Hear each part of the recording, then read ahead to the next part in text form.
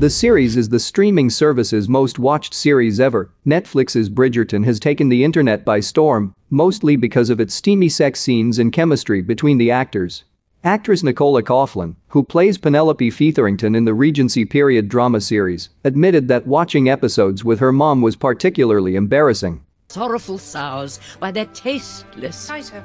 Tactless, Mama. Tighter! Is she to breathe, Mama? I was able to squeeze my waist into the size of an orange and a half when I was Prudence's age. Your sister shall do the same. I knew pretty well how the episodes went and the amount of sexiness in them, Coughlan admitted on the Make It Rain podcast. When I showed her the first episode and Johnny Bailey's bum appeared very quickly into episode 1, she was like, "What is going on?" The 34-year-old joked, "I had to say, it's not my fault I didn't write it, it's romance novels, and it's a really important part of the story, but I was still in trouble." Of course I'm here, sister. I'll never miss such an important day for you and our family. No, you would just be late for it. In particular, episode 6 titled Swish was the most blush-inducing episode to watch with family. With episode 6 I thought, oh my god, what am I going to do? It's non-stop shagging. I am going to be in so much trouble. To help you to find a reason every day to endure in the absence of your dear papa. I said, shagging on the Graham Norton show, and I was dead, she said in reference to how the Duke of Hastings, Regina Page, and Daphne Bridgerton, Phoebe Dynevor, celebrate their honeymoon.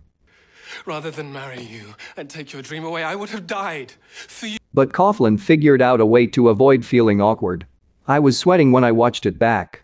What I ended up doing was just fast-forwarding through all the sexy bits, and at the end of the episode, she said, that one was very short. Coughlan explained.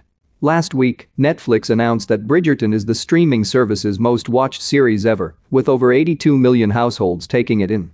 A record 82 million households around the world chose to watch Bridgerton in its first 28 days, Netflix announced in a press release.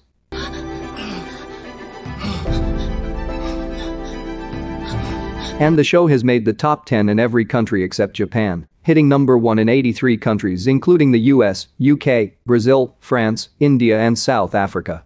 Indeed, the success of Bridgerton propelled the books into the New York Times bestseller lists for the first time, and 18 years after they were first published, the statement concluded.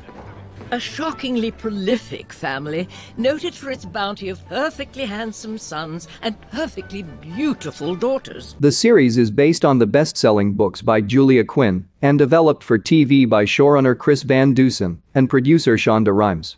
Bridgerton was renewed for a second season last week, and the new episodes will focus on Daphne's older and very single brother, Anthony Viscount Bridgerton, who is played by Jonathan Bailey. I do not know how to do this. Yes. You do. Daphne. I know you do.